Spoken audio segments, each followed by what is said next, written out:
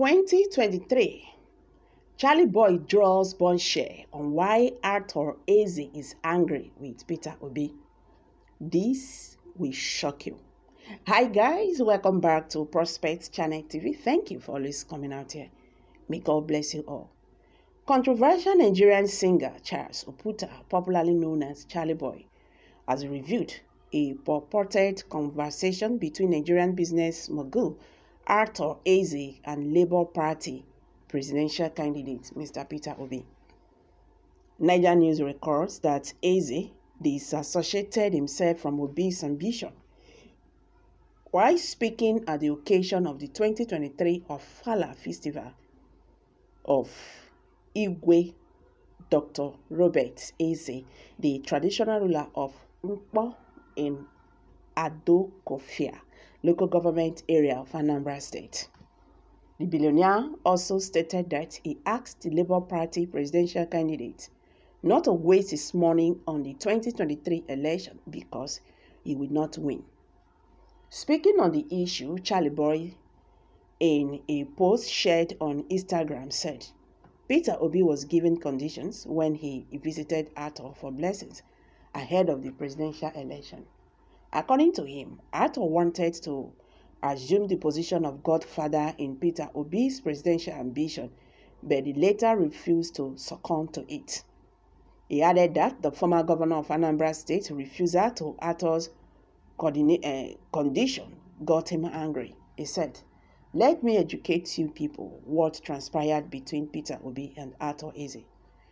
Peter Obi went to his house in Nkpo, Anambra State, to inform him officially of his ambition. Arthur Eze brought paper and pen and told Peter Obi that he will support him financially, that he will roll billions in his campaign only if he accepts him to be his godfather. He listed his demands, etc. If he wins, Peter Obi told him earlier that a lot of promises have been made to Nigerians, ASU and so on, that he will rather die than not to keep his promise. If he becomes my godfather, I will disappoint Nigerians. Besides, I am not a poor man. I have spent billions since I declared in PDP.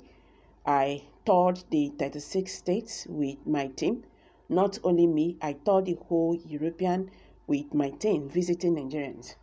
So, sir, if it is possible, support me and give me your blessings. But I don't want godfather. Arthur Eze got provoked.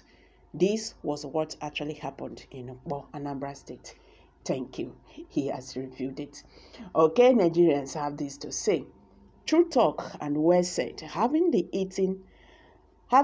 eaten enough under Goodluck Jonathan? Now he wants to assume office again to corrupt Peter Obi in Aso Rock. But God pass him. It can never happen. Obedient to a move. Okay, someone just dropped that. So guys, what's your take concerning this? Niger News record that Eze disassociated himself from Obi's ambition while speaking at the occasion of the 2023 Ofala Festival of Igwe. Dr. Robert Eze, the traditional ruler of Nkpo in Ado-Kofia, local government area of Anambra State. The billionaire also stated that he asked the Labour Party presidential candidate not to waste his money on the 2023 election because he will not win.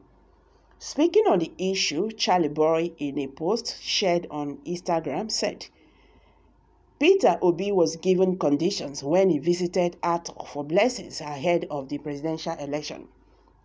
According to him, Arthur wanted to assume the position of godfather in Peter Obi's presidential ambition, but he later refused to succumb to it.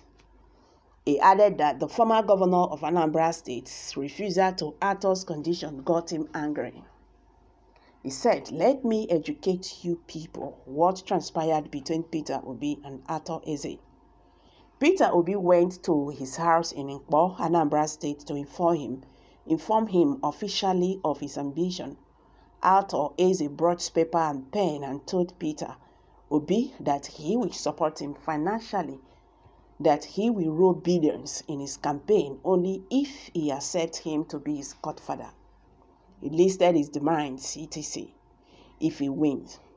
Peter Obi told him clearly that a lot of promises have been made to Nigerians. They also, and so on that, he will rather die than not to keep his promise. If you become my godfather, I will disappoint Nigerians. Besides, I am not a poor man. I have spent billions since I declared in PDP. I toured the 36 states with my team. Not only me, I toured the whole Europe with my team visiting Nigerians. So, sir, if it's possible, support me and give me your blessings. But I don't want Godfather. Arthur is a God-provoked. This was what actually happened in Ekpo, Anambra State. He said, thank you. So, guys, this is what Charly Boy is saying. He said the reason why Arthur Eze said is not in support of Peter Obi's presidential bid is because Peter Obi went to meet him to say, Baba, I want your blessings for this, my journey. But the man said, okay, good. I want you to do something. And I want to be your godfather. I will dole out billions of naira for your campaign. But this and this and this and that I want. Or according to Charly Boy, he said, the demands made, Peter Obi said, no, if you become my godfather, I'm going to disappoint Nigerians. So, for that, no. This is exactly what provoked the business mogul, Arthur Eze. That is why he came out openly to say, I am not in support of Peter Obi's ambition. So, Charly Boy is telling Nigerians that there is more to that. You see this issue of godfatherism. This is what Nigerians have been suffering.